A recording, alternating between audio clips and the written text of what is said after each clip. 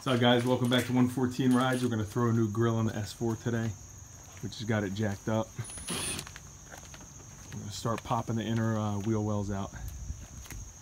That way we got access to get this old grill out. And yeah, start shaping the car up. It's looking good, running good. First thing we did was take this upper plastic piece off. It's a number of Torx bits. Okay, that'll expose your radiator, back side of the grill. And then inside the wheel wells is a series of Torx bolts. And then you have some specialty clips. You can use a flat blade screwdriver to pop those off. And then that'll get this nice and free, so we got access to the back. Alright, so we peeled back the inner fender well. 10 millimeter nut right in the corner. Got that off. Now we're starting to take off the bottom protective plastic piece just in the front.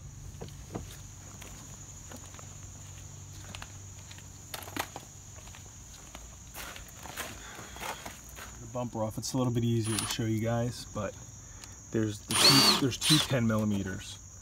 You have one up here and one up here. When the bumper's on, it's impossible to show you. And then in addition, you have another 10 millimeter that is going to thread in up here through this hole, and that connects the bumper to the metal fender to cinch everything up. And then aside from pulling off your fog light connects and the sensor that's mounted in the middle of the grill, the whole bumper comes off in one piece. It's fairly light. And what we're doing in addition is we're going to drop this this bottom fairing out just to do some cleaning. And then the next step is we're going to go ahead and spray paint this silver bumper so you can't see it through the grill. This new grill we're putting on has larger holes, and it's not going to look so good unless we touch it up with some black. Alright, we've got everything masked off. This aluminum bumper portion we wiped down with rubbing alcohol, and now we're just hitting it with some black undercoating.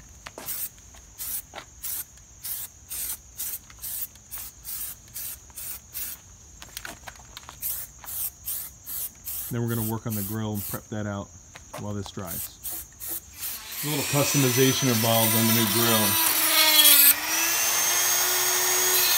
We're knocking out these diamonds right here, and then we're going to sand them real nice, being careful not to mar up the gloss finish on the front of the grill. In addition, we have the stock bumper, and what we're doing is we're dismantling the grill, and it's fairly straightforward. You have a number of Torx fasteners on both sides. I'm going to pop this out. I'm going to polish up the bumper, and we'll install our new grill. Okay, the new grill's dremeled out. We had 5 areas to hit. All look pretty good. And the old bumper is compounded, polished, and we'll do a final wax on it before it goes in the car. Alright, so our rubberized coating, second coat is drying up. So we're just tightening some things up and addressing some details. So if you have the option, your HomeLink box will be mounted across the radiator here, and it'll drop down. It's supposed to mount to the back of your grill. The new grill doesn't have that option, so what we did was we unclipped it. We mounted one clip here, ran it under. It's clipped again on the back of sheet metal right here, and then we're actually able to remount the HomeLink box to this guy right here. Both mounting points lined up. Ran the cable, the connector down to the bottom, clipped it in.